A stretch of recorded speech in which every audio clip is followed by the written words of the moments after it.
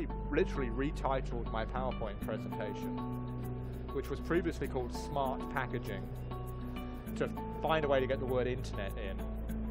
And the way I did it was I wrote Internet of Things. And I got my money, and I founded a research center with Procter & Gamble's money at MIT, just up the road here. And basically took the PowerPoint presentation with me all over the world, to convince other people to get on board, and somehow the name stuck. You have big people buying a lot of media, and there's a lot of discussion in politics about whether or not billionaires buying media are problems and what that's going to mean in terms of the message that's going to be reported to people. That's going to always be an issue. But I think even with that, that's why it's even more empowering that the individuals are taking more control over their own narrative.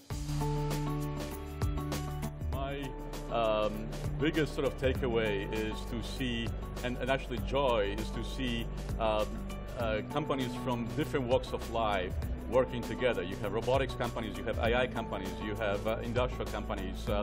All of them are coming up with solutions together. And that's basically what we want to see, is breaking the barriers and multiple companies working together to move the industry forward.